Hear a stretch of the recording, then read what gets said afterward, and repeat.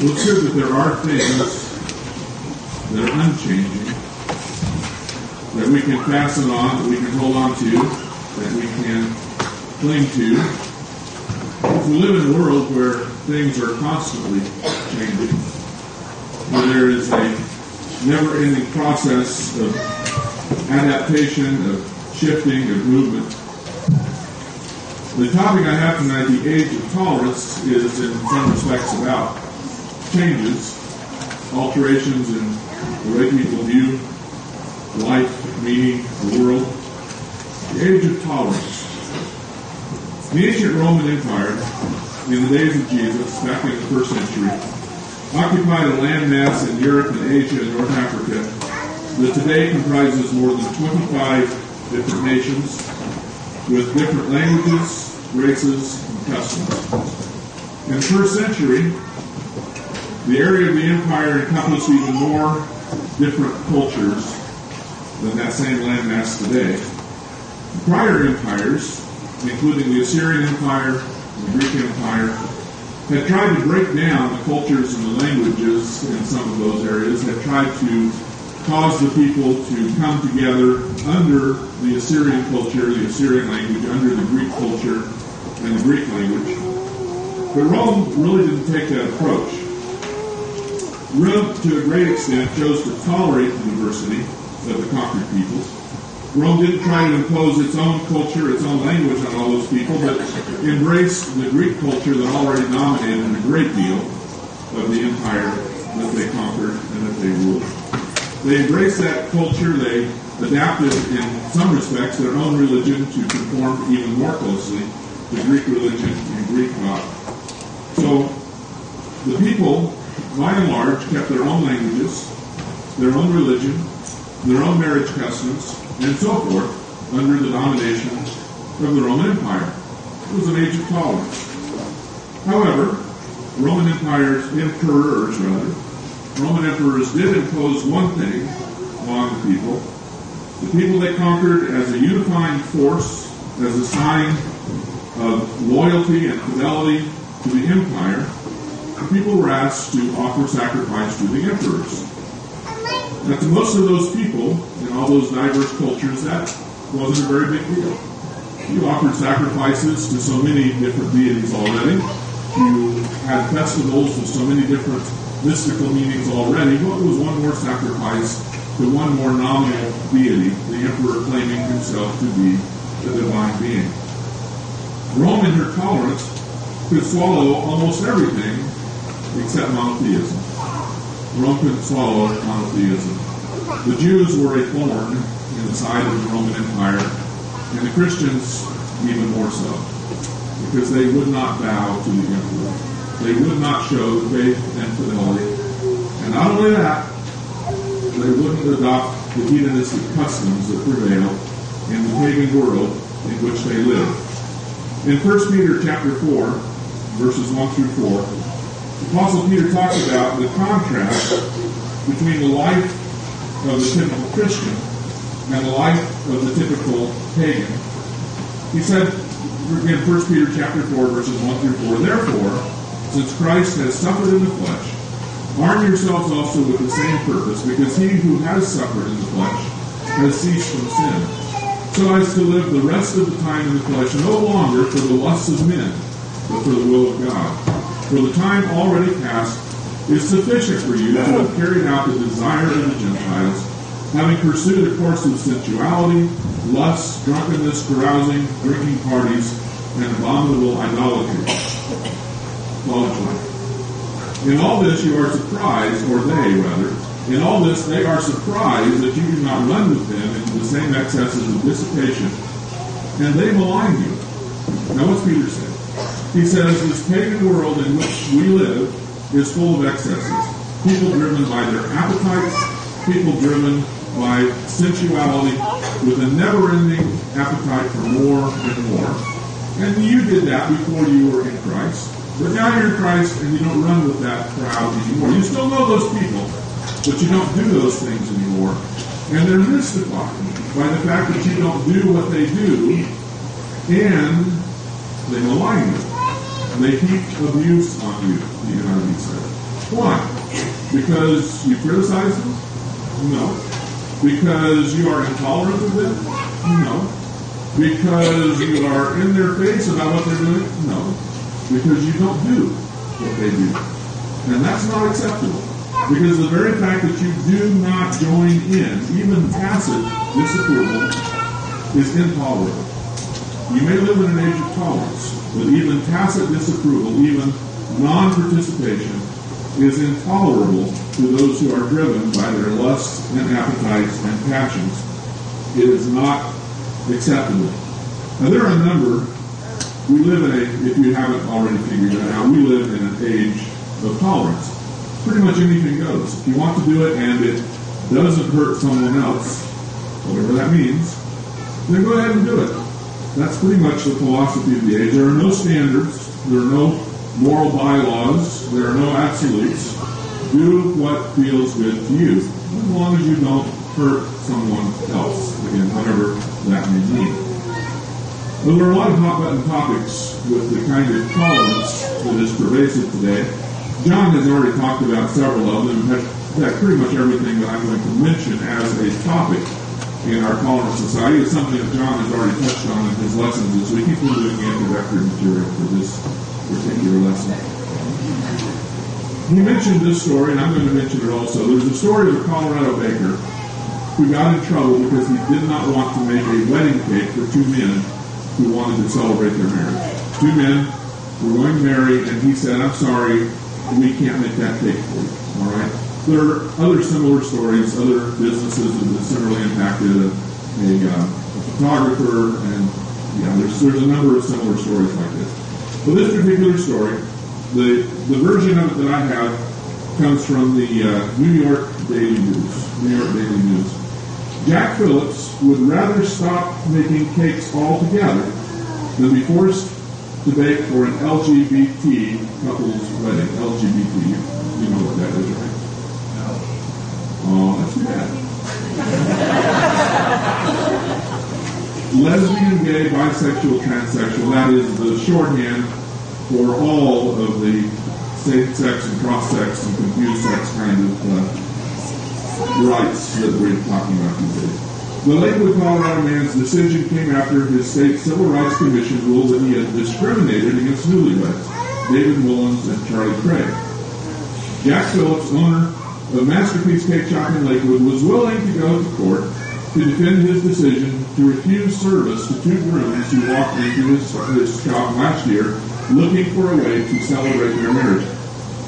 One of the reasons I read that sentence is because obviously the New York Daily News thinks he's the bad guy, and they're not, because they're just looking for a way to celebrate their marriage. What's the big deal? But he declined to do business with them. And the story goes on, it says that his crusade, Phillips' crusade, he declined to make a cake, but it's a crusade. Phillips' crusade turned out to be a giant failure after the commission, the labor commission there, unanimously ruled that he had violated civil rights by discriminating against the couple. The story goes on to say the devout Christian is retaliating, he is retaliating by refusing to make wedding cakes altogether. I'm going to strike back at you. I will no longer make wedding cakes. That's retaliation. If you're not appreciating the bizarre language that's employed here, then you're really not thinking through the implication. The man is eliminating an aspect of his business because he does not want to support gay marriage. And that's a retaliation. He's striking out against these poor people who simply wanted a wedding cake. The irony of the story goes on, and it's ironic to me at least, that gay marriage is not legal in Colorado. These men were not being married in Colorado, being married in Massachusetts, and wanted to have a reception in Colorado. But even though same-sex marriage is not legal in Colorado, they still ruled against him for discrimination by declining to make the wedding cake. And his solution to that is to no longer make wedding cakes. Now, I understand that kind of solution very well. We used to have a policy at the church in Bakersfield that if someone wanted to use the building for a wedding, there were certain things they had to do, particularly non-members. By and large, we didn't really want non-members to use the building for weddings, but if they were willing to buy insurance, if they were willing to sit down for a series of 6 Bible studies about marriage and basic biblical principles, then, with some other criteria, they could rent the building for rent. They couldn't use alcohol. There was a lot of things on there to make it palatable. But about 10 years ago, I said to the elders, you know what? I don't think we can do this anymore. Because the way things are going, we're going to find ourselves having someone who wants to have a same-sex marriage or some other completely unacceptable situation, and we're going to be in a legal bind. I think it's time for us to decide that outsiders simply can't use the building. And that was the decision that was made. It was obvious to me that this kind of change was coming quite some time ago. And we're not by any means done with it yet. So, this gentleman, in the language that was employed to talk about the circumstances there, part of his business is over. Same-sex relations, he said, you know, if they came to me and asked for a birthday cake, I'd make it. I don't care. But they came and asked for a wedding cake, and I can't support that. My conscience won't let me support that. And consequently, not only did he lose his case and suffer fines and penalties, but for the next few months, he has to submit quarterly reports about who he refuses to serve, and he has to give his employees anti-discrimination training. And anyway.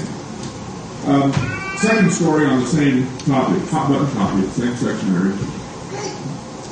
You know, California passed a law in 2000. It was struck down by the courts, saying marriage was between a man and a woman. In 2008, second time, California passed a law. This time it was an amendment to the California Constitution. I thought both of them were a bad idea, but that's a separate kind of story, because when you put things on the books that allow the courts to interfere, the courts very often don't do what the people would do. And so sometimes it's just not a good idea to get into the arena in the first place. But nevertheless, 2008, Prop 8, California voters, 52% of the voters passed this amendment to the California Constitution. It took 2 years for it to be thrown out, but it was thrown out. And so same-sex marriage was legalized by the courts in California, by the Federal Appeals Court. Ironically, by a closet homosexual judge, but that's just part of the irony of the story. He wasn't influenced by his own preferences there. He said so. But there's a company in California called Mozilla, and some of you may use the Firefox web browser, I do, or the Thunderbird mail software, I do. This company has been around for a number of years, and was founded by two people. One of the founders of Mozilla was a man named Brandon Ike, who also was the source of Java software and some other things. Mozilla announced Thursday afternoon, this is back in April, Mozilla announced Thursday afternoon that its newly appointed CEO, JavaScript creator, and Mozilla co-founder Brandon Ike would step down after his appointment last month, sparked a firestorm of criticism for a $1,000 donation to the 2008 campaign for Proposition 8, California's ban on same-sex marriage that was eventually overturned by the courts. And it goes on to talk about the company attitude of Mozilla and the difficulty they had with all of the unhappiness that was involved in this. But here's a man who's a very successful entrepreneur, who's very successful in the software industry, who's very well known, who's been involved in founding multiple companies. And when he became CEO of a company that he co-founded, that was completely unacceptable. It's not the first time it was controversial, but it was just completely unacceptable. They suffered an inundation of intimidation via internet threats of repercussions against Mozilla. And so this man had to step down. He had to resign because 6 years ago he donated $1,000 to the campaign for Proposition 8. Now, he's not the only one to experience that kind of feedback from being involved in the politics of that situation. But you can't. You see, the reason I bring that story up, both of those stories up, is that we live in an age of tolerance unless you disagree. If you disagree, then tolerance no longer applies. You're not allowed to have a different opinion. You're not allowed to have a different viewpoint. Now, I have an article here called Right-Wing Food Companies, and it might be amusing to read all of it, but I'm not going to read all of it. The first company that's mentioned in the Right-Wing Food Companies list is Chick-fil-A. You know the Chick-fil-A story, right? Their their CEO was the CEO, anyway, their chief executive, whatever his title was, also is someone who has contributed to various funds that agitate for the traditional family and against same-sex marriage and some other things. And so that had a big whoop-de-doo a while back, and this article about right-wing food companies is basically saying that this is from a left-wing source versus a right-wing source. And I'm not, if I seem to be coming across as advocating conservative politics, that is utterly not my point, because politics are not my point. I'm just talking about a value shift that has occurred in perception that has occurred in our culture. And it's not about who you vote for, and it's not about whether you consider yourself conservative or liberal in terms of the political front. This particular news item is from a company, or from an author on a page that is very left-wing, very much left-wing. And so these are companies that he's advocating that you should boycott.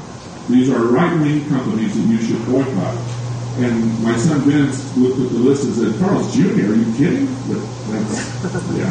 I don't know if those of us from California know what Carl's Jr. advertising looks like. And are you kidding? Because they tend to be pretty sleazy in their advertising. But their founder, Carl Karcher, was very much pro-life. And he donated a lot of money to pro-life causes, or as this says, anti-abortion causes. But because he donated a lot of money to pro-life causes, you ought not to patronize Carl Jr. This is my view. But regarding Chick-fil-A, it won't be news to many readers that Chick-fil-A's owner is deeply entrenched in conservative politics and social issues. The chain has been in the news many times for its owner's anti-gay attitudes in particular. The latest Chick-fil-A hubbub has been especially high profile. Chain president Dan Cathy, who is the son of Chick-fil-A's founder S. Truett Cathy, said in a recent interview with the Baptist Press that as an organization we can operate on biblical principles. Asked about the company's support of the traditional family, quote, quote, traditional family, Cathy answered, "Well, guilty as charged. We are very much supportive of the family, the biblical definition of the family unit. We know that might not be popular with everyone, but thank the Lord we live in a country where we can share our values and operate on biblical principles." So what are they in favor of? Traditional family which would have hopefully a father and mother in the home with their children. All right? Now, he would be in favor of things like adoption. He would be in favor of things like people who lose a spouse, taking care of. He would be in favor of all sorts of things that involve parents and children, but traditional family, a biblical described family.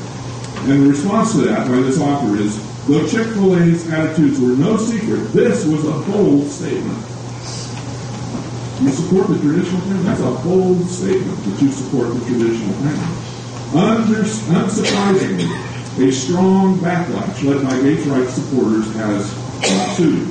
So, these ideas, these things that deal with these hot-button topics such as same-sex relations, they spill over into other areas of our lives.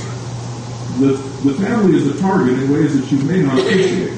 A number of years ago, since we had so many books that pictured the traditional family, we had so many kids that were in non-traditional families, it became fashionably acceptable to have books that had, Johnny has two dads, or books of that sort. And now, in just a few years' time, we've come to the place where if you advocate as a better model, if you say the traditional family is better for the children, that's prejudice. That's contrary to the best interests of the culture. And that's contrary to the best interests of all those people who have non-traditional families. You can't advocate for better or best because not everybody has that. So don't do that. That is considered taboo to advocate for what has been considered normal for a very long time, or not only decades but for millennia.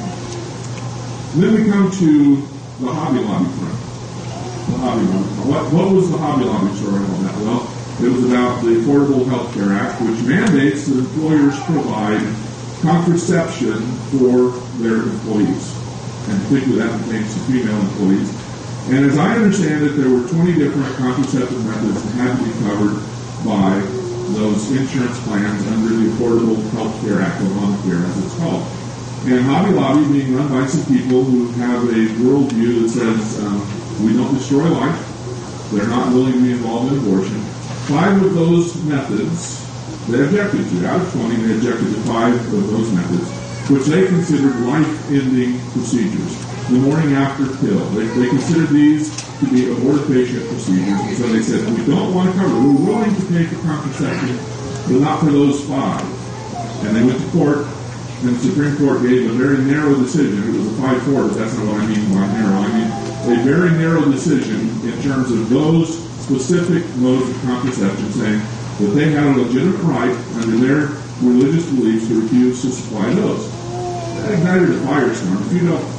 You may or may not know what firestorm that ignited, but that ignited a firestorm of opposition from certain women's groups, certain groups that are very strongly opposed to any sort of restraint whatsoever.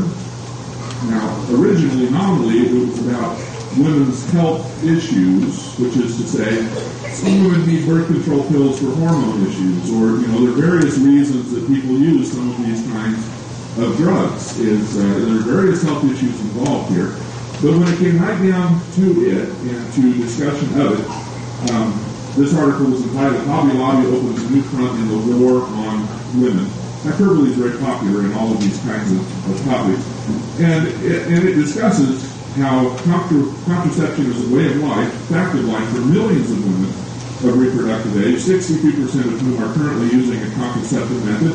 More than 99% of women 15 to 44 who have had sex have used at least one form of contraception, yet the Supreme Court's majority opinion focused instead on the rights of corporations, etc., etc. But if you read this article or numerous other articles, which I was subjected to, and I'll tell you that story in a moment, what it really is about isn't health and safety per se. It's about the opportunity to have sex without consequences. That's really what the story is about. If you say that there are certain methods of contraception that are inappropriate, then you're interfering with the rights of a whole lot of people to have sex without consequences as they think. There is no such thing as that. But that's the notion, that's the idea, is to be able to do what they want without repercussion. And the government, which is to say everyone, ought to pay for that in one way or another. Now, at the time when that decision was rendered and when it was a real hot-button topic just a few months ago, I had a cousin that I do not know on a face-to-face basis, but some of her siblings had found me on Facebook, and we knew each other on Facebook to some extent, so we'd only ever met once when I was a boy. And that was all fine, but this cousin, who's a younger member of that family, also found me. And I was getting a constant barrage of negative, very, very negative left-wing political propaganda from her. So I got in the habit where I just would click on, I don't want to see any more from this feed, I don't want to see anything. But when this particular decision came out, she just had a flurry of these war on women posts that she put up. And it aggravated me to the point that I commented. Now, you can't do that. But I did. I commented. And I said, there's an awful lot of hyperbole and misdirection in the post that you're sharing here. And if you think about it, this is not that big of a decision. It's not that big of a win for conservatives. It's not that big of a loss for liberals. It's not that big a deal. Well, her response was not kind. And I won't get into the specifics of what she said, but she did let me know that being a man, I had no idea. I had no idea what it was like to be a woman and to have these problems, and she iterated several problems there, and that my ignorance was appalling, and so on and so forth. And those were the kind words. And I replied that I really thought that there might be a more balanced approach, and I linked to an NPR article. They're not the most right-wing people ever. I linked to an NPR article that dealt with the story and said, maybe you should read some other sources that aren't so negative and so fiery, and maybe you'd be a happier person. And I noticed the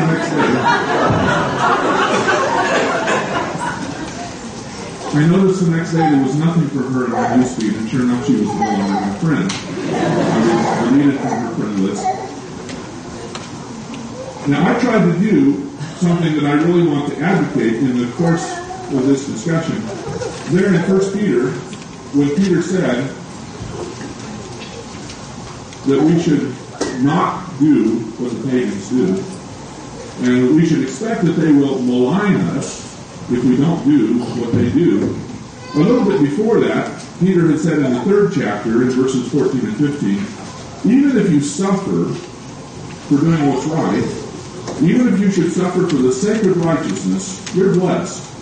And do not fear their intimidation, and do not be troubled, but sanctify Christ as Lord in your hearts, always being ready to make a defense, always being ready to give an answer, to make a defense, to everyone who asks you to give an account for the hope that is in you, yet with gentleness and reverence.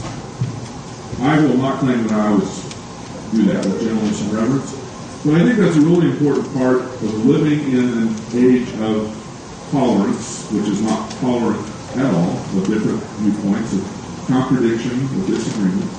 But it's really important, as Peter says here, that we be ready to speak for what we believe, to give an answer for the hope that is in us, and that we do that with reverence and fear. And I try to do that. There's only one thing that has really cost me, if it's a cost, a number of Facebook friends, and that is these hot button topics. Several years ago, there were several people I could name and you would know. There were several people who unfriended me because of the discussion about same-sex marriage.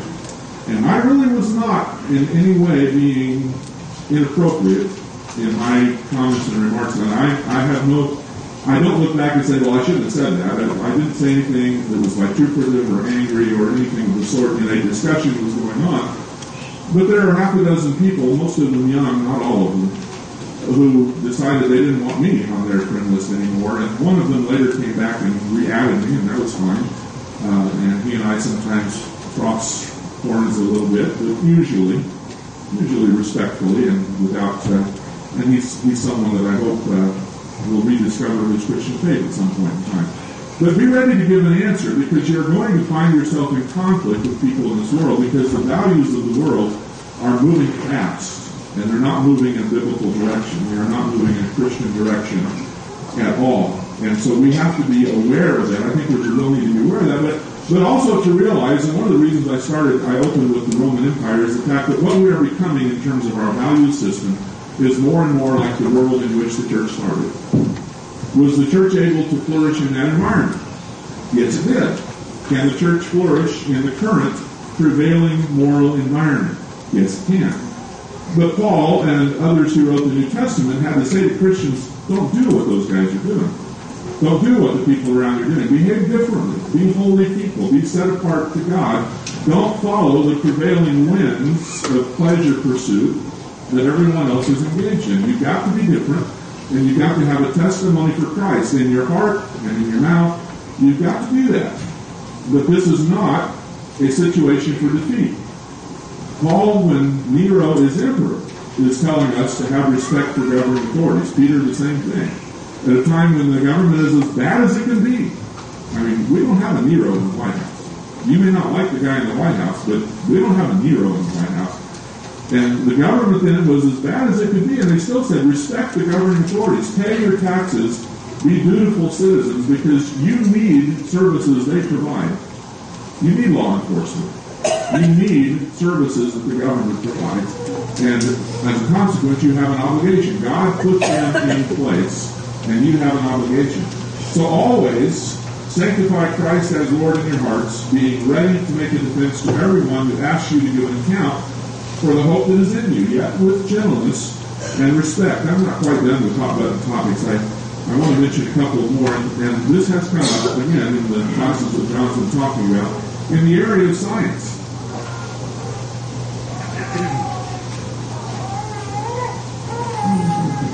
In the area of science, I'm just going to mention a couple of characters here. One of them is Bill Nye. Bill Nye, the science guy, he had a pretty cute show on PBS, which was sponsored by Disney.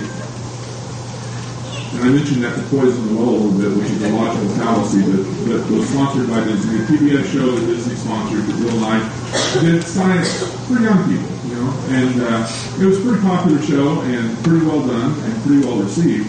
But Bill Nye made the news a while back, 2 years ago actually, time flies as you get older. And Bill Nye said, and he made a video, not only did he say these things in interviews, but he said these things in a video, which you can watch on YouTube if you want to, but I don't really recommend it. I say to the grown-ups, if you want to deny evolution and live in your world that's completely inconsistent with everything we've observed in the universe, that's fine. Do you live in a world because you believe in creation that's completely inconsistent with everything we've observed in the universe? Well, I think you do. If you believe in creation, you are out of touch with reality. And he thinks that's okay for grown-ups. But don't tell that stuff to your kids, he says. Right? Don't make your kids do that, said Nye, best known as host of that educational TV series. When you have a portion of the population that doesn't believe in evolution, it holds everyone back. Really? Really? How many of the guys that put people on the moon believe in evolution? I don't know the percentage. But I do know that the astronaut that stepped out on the moon not only believed in God, but I've read lately that he actually took along communion wafers because he wanted to somehow honor God when he was there on the surface of the moon. Now, that wouldn't occur to me, but yeah, how many people of science in the past 300 years have been creationists? Well, all of those on whose shoulders we stand. You know, Newton said, if I'm rising above everyone else, it's because I stood on the shoulders of giants. But all those guys believed in a creator God. I shouldn't say all, that's a little too broad, but a great many of them did. The discoverers of genetics, by and large, Mendel, he was a priest. He was a Catholic priest that discovered genetics with his research of peas and so forth. And a great many of those people who made great strides in science until very recently were God-fearing people in one way or another. They were God-fearing people. And to say, as this man has the ego and audacity to say, that you can't believe in God and do good science, it's just ridiculous. But there is that prevailing attitude. It's an attitude that is held by a lot of people in science who have influential positions. We're going to talk a little bit about Stephen Hawking, too, but I pulled him out of the file. But he recently, like Bill Nye, basically said, religion is ridiculous and nobody should waste their time with it, and we need to just move on from there.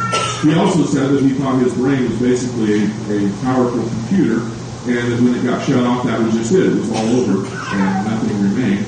And somebody might have reminded him, we don't have any computers that somebody didn't make and design, and that he's not open to that line of thought, sadly, unfortunately. But this story was pointed out to me yesterday, and it's a story I like, so I'm going to give it to you instead. Scientist claims California University fired him over creationist beliefs, and they probably did. With stories like this, you can't always be sure, but it'll get sorted out. We'll see what happens here. But here's a guy who was hired because of advances he made in some use of the microscope in examining ancient things. He was a man whose skills were highly prized. And so, the California University says it's investigating religious discrimination allegations made by a prominent scientist and former employee who claims he was fired for his creationist beliefs. Mark Armitage, scientist and evangelical Christian, claims he was fired from his job as a lab technician at California State University at Northridge because he published an academic paper which appeared to support his creationist views. Yeah, he looked at a Tyrannosaurus bone, and he said this 68 million year old bone has soft tissue still intact. You can still see cellular structure here. He said, I don't think that could last 68 million years. I don't care what you're at then, and I agree with him. That's absurd, in my opinion, to think that you can have soft tissue and recognizable cellular structure after 68 million years. It just doesn't make any sense. And he said so. He said so in an article, and the article got published, and he got fired.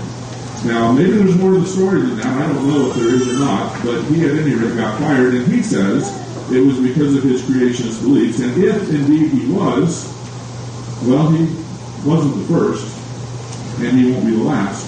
But there are other areas. I thought about talking a little bit about global warming, but I don't want to get off on the wrong idea politically there, because my opinions on that are my opinions on that. I believe we're in a time of global climate change, and I believe that man has a big responsibility in the climate change that's taking place here, not just because of our fooling around in nature, but our fooling around in the other kind of nature. When I read the prophets of the Old Testament, they tell me that when the culture becomes corrupt, bad things happen. And our culture has become corrupt. And I don't think fixing our ecology is nearly as important as fixing our morality And I don't mean in the church, I mean the world, because nations are answerable to God. And I think that there is a huge problem that the nations are refusing to come to grips with in terms of their moral responsibility before God that are going to result in all kinds. I think that the God of Isaiah is the God of this century as well. And I see those kinds of things happening in the prophetic text, and I think that the same God still rules the universe, including this little planet on which we live. And I think that consequences come when nations go their own way, that there are things that happen because of making those kinds of choices. So we have in the book of Jude, the little letter of Jude, we have Jude talking about people who have gone off after their appetites. And he says the church had people in it that were doing this, that were going this way, that were doing these kinds of things. And he mentions some pretty extreme things. Jude verses 7 and 8. He says, just as Sodom and Gomorrah and the cities around them, in the same way as these indulged in gross immorality and went after strange flesh, are exhibited as an example in undergoing the punishment of fire. And he goes on and talks about others there. But he says Sodom and Gomorrah, because of their behavior, because of their immorality, because of their gross sexual immorality, and because of their refusal to listen to God, they went after strange flesh. They exhibited these terrible behaviors, and so God poured out judgment on them. If we went back to Genesis chapter 19, where that story is presented to us for the first time, we find that there was a guy in Sodom who didn't go along with the program. And I wonder why he was still there, because, Peter says he wasn't happy there. Every day he was miserable in that environment. But sometimes you get yourself into something that's really hard to get out of. When Lot went there, he was a nomadic shepherd with servants and flocks. But we find him living in the city in a house. What happened to his servants and his flocks? Did he get locked into something that he didn't know how to get out of? People do. They move into a place, everything is invested in the place, and now when you want to get out, how do you get out? He didn't know how to get out. The Lord knew how to get out. Leave it all behind. He told him, you got to go. Leave it all behind. But before that happened, when the two angels, in the story there, when the two angels came to Sodom, and they said, we're going to stay here in the public square, and Lot said, no, you don't want to do that. Come to my house. And he insisted that they come to his house, and then in the evening, the men of the city came around and said they wanted those men, that's all they knew, is they were men, so that they could have sexual relations with them. Lot said, don't do this, don't do this. And he tried to persuade them to do anything but that, even the horrible extreme of taking his own daughters. And the reaction of those men was, who made you a ruler and a judge over us? Well, actually, I think they did, because he was sitting in the gate earlier in the day, which was indicates status. He was a wealthy man. Probably they did, because they wanted his stuff. They wanted him in their midst. But nevertheless, when he indicates that he is not happy with what they're doing, who made you a ruler and a judge over us? And this is the typical reaction that you can expect when you, by any means whatsoever, say to someone who is a scoffer, this is not a good idea. Don't do this. There are limits. There are restraints that ought to be observed. In Proverbs chapter 9 and verse 8, we're told, if you reprove a scoffer, he will hate you. Reprove a scoffer, and he will hate you. Scoffers are the kind of people that Peter talks about in 2 Peter, the 3rd chapter, when he says that there will be mockers or there will be scoffers in the last days who say, everything's continued as it has since the beginning of the world. Where's this coming that he was talking about? None of that stuff matters. The world just goes on as it has been. Uniformitarianism is a common outlook of our day and of our times. And so we come to what I think is a premise about why these things happen in Psalm 2, verses 2 and 3. Psalm 2, verses 2 and 3. The psalmist says, the kings of the earth take their stand, and the rulers take counsel together against the Lord and against his anointed, saying, let us tear their fetters apart and cast their cords from us. Again, in the classes John's been doing, he has had some references which said, basically, we have chosen materialism, so let's interpret the data to support materialism. We have said we don't want a God, so let's find ways to support there not being a God. The psalmist says that the kings of nations say, we don't want God reigning over us. We don't want his anointed, that is the Christ, reigning over us. So let's break the fetters. Let's have freedom. Well, it isn't freedom. But let's have freedom. freedom from the restraints that God would put upon us. In Jeremiah chapter 3, verse 3, which I'm not going to turn and read, but Jeremiah 3 and 3, as well as in the 8th chapter, Jeremiah says, my people have a problem. They have forgotten how to blush. They have forgotten how to blush. Nothing embarrasses them anymore. And that was going to be the ruin of his nation. We had an old man in the church in Clare, Michigan years ago, and he would say, I'll be sitting there. He didn't have his wife living with him. He lived alone. He says, sometimes I'm sitting there, I got the TV on, and they do something, they say something on TV, and I'm immediately embarrassed. I look around the room to see, nobody here but me. But people don't react that way anymore. People don't get embarrassed that much of anything. They've forgotten how to blush, and that's a big problem. And so we have the Lord saying to us, because of this distinction in 1 John chapter 3 and verses 12 through 14, we need to figure out who we are and who we're going to be like. And we need to choose to be like the Lord and not like Cain. 1 John chapter 3, verses 12, I'll take 11 through 14 here. This is the message you heard from the beginning. We should love one another. Not as Cain, who was of the evil one and slew his brother. And for what reason did he slay him? Because his deeds were evil and his brother's were righteous. Do not be surprised, brethren, if the world hates you. We know we pass from death to life because we love the brethren. He who does not love abides in death. We need to love the brethren. We need to support each other. We need to realize that the reaction of the world, like the reaction of Cain, Abel made Cain look bad, right? Well, that's how Cain saw it. Abel didn't do anything to Cain. All Abel did was what was right. He did what was right. And so he looked good. Cain didn't look good. And Cain took offense against Abel. And God spoke to him there. And when God spoke to Cain, he didn't say, Cain, you sinned. He said, Cain, sin is crouching at the door. Don't let it in. It desires to have you. You can master it. Don't let it in. We're in a culture where sin is at the door of a whole lot of people. And they have the same kind of reaction that Cain had here. If you look better than them, then you are to be resented, to be hated. Don't be surprised if the world hates you. Jesus said in Mark 13:13, you will be hated because of my name.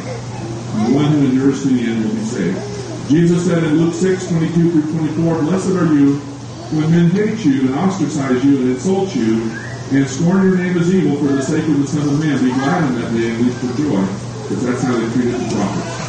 Jesus said in Matthew 24:9, you will be handed over to be persecuted and put to death, and you will be hated by all nations because of me. Jesus said in John 15:18, if the world hates you, keep in mind it hated me first. Jesus said in John 17:13 through 15 in his prayer, I am coming to you now, Father, but I say these things while I am still in the world, so that they may have the full measure of my joy within them. I have given them your word, and the world has hated them, for they are not of the world, any more than I am of the world. If you are a child of Jesus Christ, you're living in a world that is tolerant of everything except Jesus Christ. Not his teaching, not his lordship. The world doesn't like it. We have a description in the 6th chapter of Revelation, no matter what the timing or indication there is. The last couple of verses of Revelation chapter 6 talks about how men, kings, rulers, men of authority cry out to rocks and hills to fall on them and hide them from the face of him who sits on the throne, from the face of the Lamb. Men don't want to face God. Not here, not ever. But they will. They will face God. We all will face God. But because of a desire to slip out from under the authority of God, men hate those things that God has said, and those people who follow what God has said. You will, if you have not, you will. Someone said to me today that I was a prophet because I said something silly to them, but I'm not prophesying. The scriptures have already prophesied this. If you have not experienced hatred from the world as a disciple of Christ, you will. You will. This tolerant society is not, in my opinion, going to get better. It's not going to turn around. There may be. I would love to see, believe me, I would love to see a religious revival shake this country. I would hope for it. But whether that happens or not, it's still true that greater is he that is in you than he that is in the world. And the church thrived in the first century in a culture of tolerance. where everything except monotheism was acceptable. And the church can thrive in this age as well. We don't need the approval of the world. We need the Spirit of God. And if we put the Word of God into practice, and if we trust the Spirit of God, that God will keep His promises and give us strength, the church can flourish anywhere, anytime. Persecution has never stopped the church. And if persecution rises, it will not stop the Word. It will not stop the church. God's people will prevail. Right is on our side. We need to keep the mandate to speak His Word, to make a defense with reverence and fear, to show respect for people around us, even if they're wrong, but to realize no matter how much respect you show, they don't like the fact that they know, since you don't do what they do, they know you don't agree with what they have espoused. And there will be a cost. Take up your cross. Follow Him. In John chapter 3, verses 16 through 21, we have the very well-known God so loved the world. He so loved the world. For God so loved the world. He loved the world in this way, that He gave His one and only Son, that whoever believes in Him shall not perish, but have eternal life. So if the world hates you, you've got something better. We are in the world, but not of the world. It's one of the verses that I read. For God did not send His Son into the world to condemn the world. We're not here to condemn the world any more than Jesus was. That's not our job. That's not our mission. It's not our purpose. God did not send His Son into the world to condemn the world, but that the world might be saved through Him. Whoever believes in Him is not condemned. But whoever does not believe stands condemned already, because he has not believed in the name of God's one and only Son. How are they going to do that? Paul says they won't do that unless they hear, because they won't intuitively know that. They need to hear about God's one and only Son. And how will they hear unless someone preaches to them? Preachers need to be sent, but we need to share our faith too. People need to know about God's one and only Son so they can put their faith in Him. This is the verdict. Light has come into the world, but men love darkness instead of light because their deeds were evil. I don't love darkness. And I mean that on both levels, physical and spiritual. I don't love darkness. I like to see where I'm going. I'm not that good at navigating in the light. It gets really bad in the dark. I like light. I like to see where I'm going. I like to know what's real. I like to know what's in front of me. I like to be able to glance over my shoulder and see what's behind me, too. I like to know who's with me. Light is a great thing. It's a wonderful thing. But there are people in the world who hate light. There are those who prefer darkness because it shields their activities. And there are people who prefer spiritual darkness because in ignorance they can go ahead and do what they please and not be bothered about it. Light has come into the world, but men love darkness instead of light because their deeds were evil.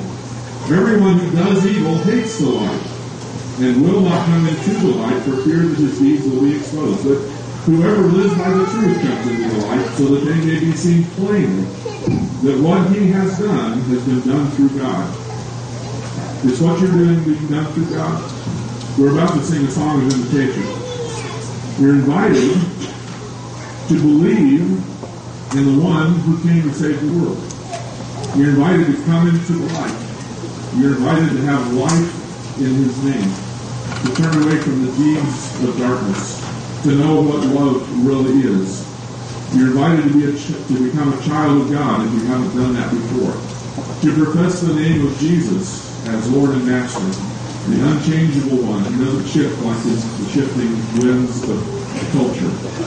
You're invited to embrace Him through being buried with Him in baptism, turning away from sin and starting a new life. If there is anyone among us who is still in the world and of the world, you need to get out. You need to start a new relationship with God that will last forever. Come forward if you need to while we stand together and sing this song of invitation.